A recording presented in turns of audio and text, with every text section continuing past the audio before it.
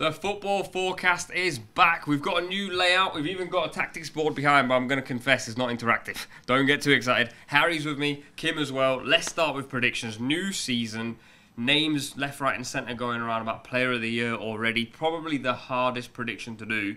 But let's start with Erling Haaland. 63 goals and 13 assists in 66 Premier League games. He's your boy. Yeah, absolutely. And I mean, I think we had quite a lot of conversation about it last year about him not being on top form. He was injured for quite a large part of the season and was still top scorer. I think Man City actually, in an attacking sense, probably underachieved from what we're used to from then, particularly from the treble-winning season and the past sort of 4 or 5 years.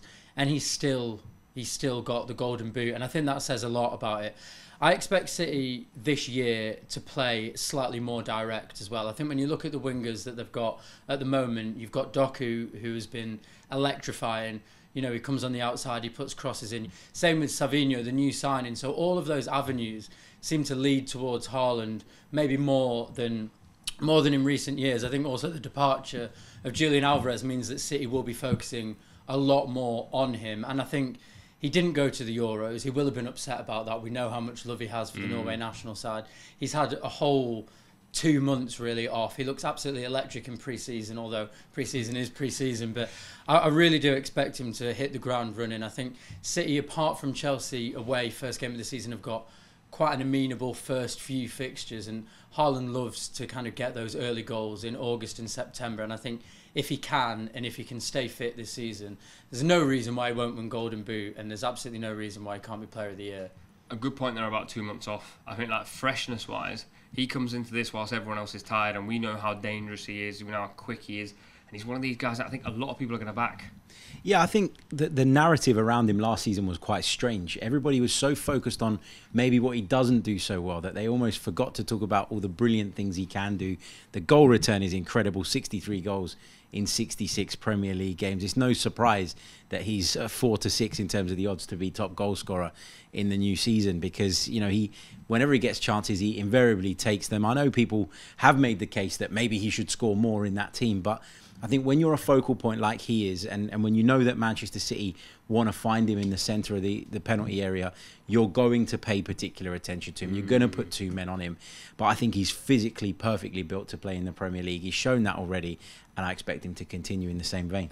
I know what you mean about it being a bit of a kind of weird conversation that happened around him last year, where people were focusing on the things he doesn't do, but there is sort of the argument to be made with Haaland, especially when it comes to Player of the Year. Like, Golden Boot is a completely different award. You win that on merit. Player of the Year, you kind of win by what other people see in you. And I do think that Haaland probably, one of his negative aspects of it is if he doesn't score, he doesn't play particularly well.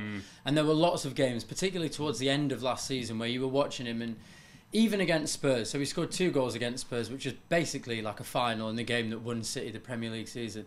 He was terrible in that game. You know, he had like 3 touches, I think, in the first half, something like that, 13 overall. So when it comes to Player of the Season, I can understand why people might not rate him quite as highly as other players like Phil Foden last year, who shines and he passes the eye test, doesn't he?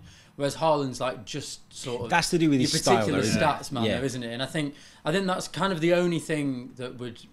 That's kind of the only thing that would probably detract him from being Player of the Year, is just his style of play isn't that exciting despite the amount of amazing goals he gets. It's a funny problem with Haaland. Like, as football fans now, we're driven by stats. He provides you stats, but then there's always a counter argument of like, I want to enjoy watching him as well. I don't think Haaland scores as many goals as he does if he's fun to watch. Like the next player on the list, Cole Palmer, is someone who's fun to watch. Scored a lot of pens last season. 22 goals and 13 assists in 29 games he started. Great stats overall. Incredible. You like watching him play football, but I don't personally see him as like someone who could win Player of the Year, because I don't think he'll ever achieve. Like, what he achieved last season was astronomical. Take it from me, I don't think he's scoring 22 goals this season. No, I completely agree with you. I think that the bar he set last season is one that he's going to find very, very difficult to hit again. He's playing in a Chelsea side that weren't very good last season, which meant that he shone through that little bit brighter. It's not to take anything away from him, but Chelsea weren't in a great place for most of the season. Felt like they got things right. Now they're going through a period of change again. New manager. How's he going to be used in a new team? So I think it would be a risk to say that Cole Palmer is going to be the player of the season. Has he got the talent? Yes, of course. Has he got the ability? For sure. But, you know, a lot of his stats, in my opinion, were padded by the penalties. 11 pence. And you know, for me, that's not always sustainable in terms of maintaining those numbers year after year. It's interesting because I think the last debate that me and you had on this show was about Cole Palmer, and it was about should he have been player of the year last year and can he improve, or did he just shine because Chelsea were poor and he was sort of the best player in that system. I honestly think that he will improve again this year. I don't know what's going to happen with Chelsea. I think we don't know what Enzo Maresca is going to be like. We don't know how he's going to be able to manage the players that are already there and the new players who are brought in. But you see Cole Palmer, and he's not fazed by anything at all. He comes on in the Euros final and he scores a goal, almost takes it to extra time, and he doesn't look bothered. And I think he's always the most classy player on the pitch. I know the stats were padded by penalties, but 22 goals and 13 assists can't be laughed at. And when you are so enjoyable to watch, and when you're still so young, and the weight of the entire team was on his shoulders, if Chelsea have bought well, or if the players who were there last year can improve, and they can help him around that, I honestly don't see any reason why he can't get better. You know what's interesting? I think both of you make really good points, but I think because he was the main man, like that's why I think he ended up in this situation. Enzo Maresca's style of play is very different. He doesn't build it around one guy. Yeah. So now Chelsea might become a more cohesive network, which might mean Palmer has to take on a more cohesive role. Last season, there was times where he was dropping into midfield, going, "Just give me the ball." Like when they played City, I think it was, and he was in like holding midfield when it was 3-2 or something. And I was going, "What is going on?" We'll move swiftly on because there's plenty of names on here. William Saliba, take the floor, because this is he's a monster of a man. I don't think it's wild to say that he's the best centre half on earth at the minute. I don't think it's crazy to say that. I might have to leave the room. I don't think it's crazy to say that. I can accept that there are arguments for other players, for sure, but on current form over the last year, maybe a bit longer than that, William Saliba's just been unbelievable. He was great for Arsenal last season. He was great the season before, which was his first in the Premier League. He took that form into the Euros as well, and it's interesting that going into the tournament, many people thought he'd be on the bench, and he managed to force his way into Deschamps' plans, done brilliantly. You can see that Arsenal are a much better side with him in it, even in pre-season. That's been noticeable. He came back into the side for the Bayer Leverkusen game earlier in the week, and Arsenal just look so much more assured, look like they're willing to play 5-10 yards further up the pitch because of his inclusion. And I just think he's a transformative player. His calmness, his physical attributes are there for everybody to see. Technically, he's sound as well, and he seems to be really, really composed in all situations. So there's a good chance that he could be the player of the season. I mean, people would argue that he's been Arsenal's player of the season for the last two, so why couldn't he be the Premier League's? It's hard to win any trophies or any individual trophies as defenders. They just don't get appreciated. But if Arsenal do win the league, like there will be Saka there, Ødegaard, he'll be in there, Rice. It'll be very, very interesting. Alexander Isak, kind of like, it's pretty rogue shout. 21 goals in 27 starts last season. He had a very good season. I always feel like the team that wins the league will probably have the player of the year. What does he need to do if he wants to be in this conversation? I think Newcastle need to get into the top four, which I don't think they'll do, which is why I don't think he'll be in the conversation. I think he's a fantastic striker. I just think that, especially as a striker, you have to do more than other strikers in the league. And I don't think he's above Ollie Watkins. I don't think he's above Erling Haaland. Ollie Watkins is on this list as well. Yeah, so I think it's going to be very, very difficult for him to win it. I think, he's an amazing player, and we've seen it. We've seen what he can do. Even take the goals aside, we've seen some of the assists that he did. I think it was at Everton maybe last year where he just beat like 5 players on the wing. Like, he's an absolutely superb footballer.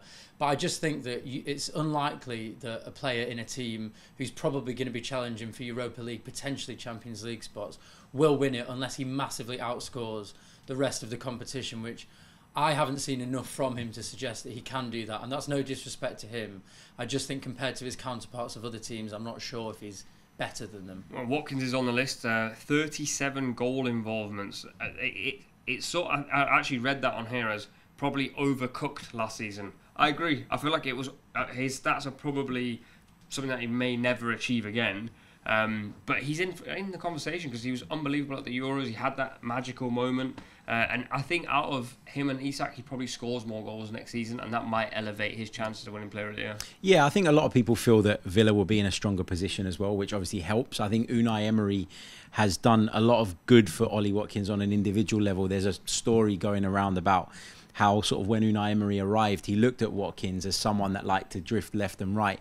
And he sort of said to him, look, focus on playing within the width of the penalty area and you will score more goals, because there's often situations where you're out drifting and you miss the opportunities to arrive in the box and stuff. And he's worked on that, and he's got into a position where, you know, he's getting the opportunities, but he's also taking them as well. I think Watkins has come on leaps and bounds in the last 2 or 3 years, but not being at one of the traditional big clubs and probably not being in a side capable of winning the Premier League probably means that he's going to find it very difficult to be Player of the Year. The last name for me, people are talking about Ballon d'Or. Give it to him. Yeah. Rodri, for me, should win the Ballon d'Or. For sure. It's his win rate at City, by the way, in 236 starts, he has won 190 games, 80% win ratio. He's unbelievable. Yeah, I mean, and people look at that stat and they think, oh, well, it's Man City under Guardiola. I mean, obviously they're going to win the majority of games. All you have to do is watch a 3-minute highlight of a game that he's not starting. It's horrible. And you'll see that Man City under Guardiola is Man City under Guardiola with Rodri. Yeah. That's why we've won so many titles. That's why Man City managed to win the treble. He is the most important player to the best team in the country. And that in itself, you would suggest, means that he probably should win a Player of the Year. I'm surprised he hasn't won more individual accolades. I think what we saw in the Euros as well, he's just as important to Spain, and they're all there praising him and giving him a guard of honour. I mean, you don't really get that unless you're a truly, truly special player. He's won everything there is to win. I don't see why he hasn't won more individual awards. I don't see why he hasn't won the Ballon d'Or. I think the only thing that could potentially stop him from winning this award this year, or maybe actually just being slightly worse than he has been in previous seasons, is the fact that he plays every single game and has done for the last 3 years. I mean, City's signing of Calvin Phillips was supposed to alleviate that pressure. That was a disaster. It doesn't look like they're buying any backup for him.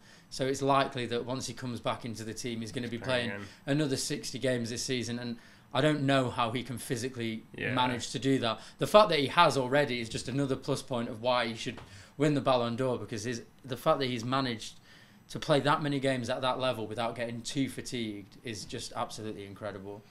Very quickly, who do you think is going to win the Player of the Year? Oh, God, it's a tough question. I think Cole Palmer.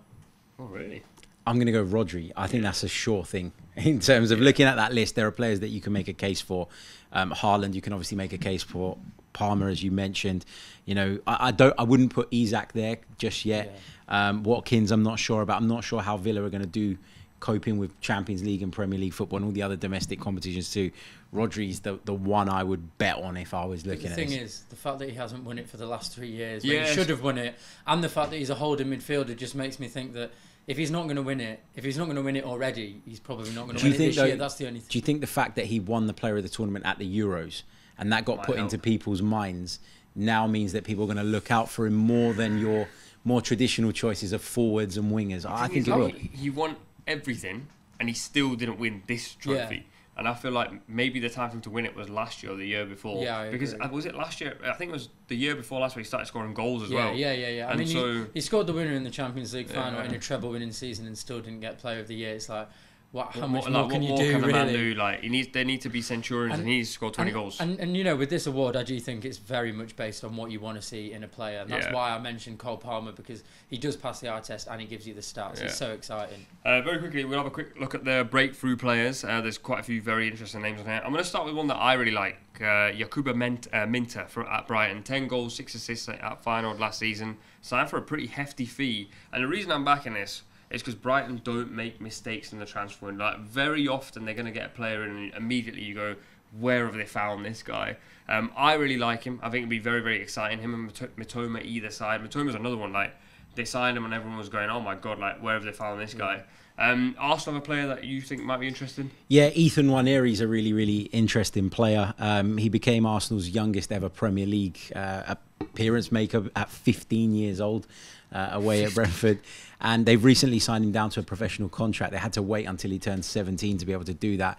There was some speculation around whether or not he'd stay at the club. They managed to keep him, and he's been a big part of the pre-season, and I really do think that this is the year that he becomes a part of the first team squad. Am I saying that he's going to start every week? No, but I certainly think you're going to see him come off the bench playing the cup games.